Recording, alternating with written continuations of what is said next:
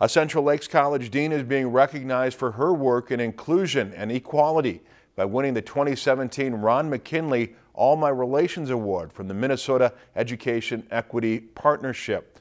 CLC Dean of Students Equity and Inclusion Mary Sam was honored with the award that recognizes a volunteer who aids in transforming educational institutions, organizations, and leaders to ensure that African Americans and American Indians achieve full academic success. It's something I've been doing my entire life. I think it's something that comes naturally.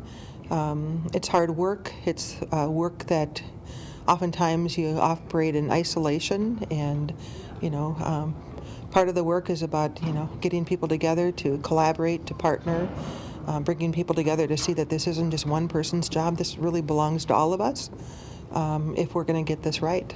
Sam is also a former school board member for the city of Onamia. If you've enjoyed this segment of Lakeland News, please consider making a tax-deductible contribution to Lakeland Public Television.